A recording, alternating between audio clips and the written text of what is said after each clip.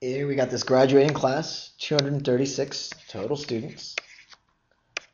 And out of those 236, 142 are taking algebra, and 121 are taking chemistry.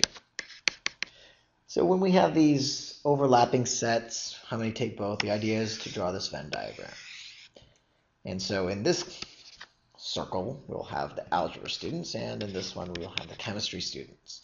Now, we want the greatest possible number in the middle. We know that this total number, that is this plus this, has to equal 142. Now, we only have 121 total in chemistry. So let's just say we had 21 over here. Then we would have 100 here, we would have 42 over here. Now, this works. We could definitely have this scenario.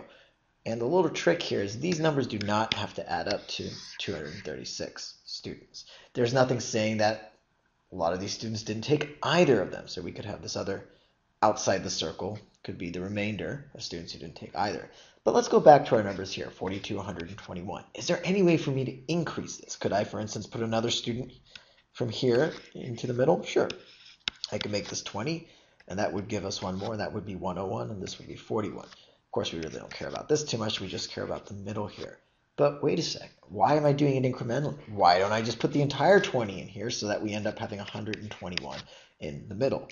That is those that take both algebra and chemistry. And of course, that will leave the remainder over here that only take algebra, but we don't care about them. We care about this number, the greatest possible number that take both, and that's 121. So that's what you enter into the box.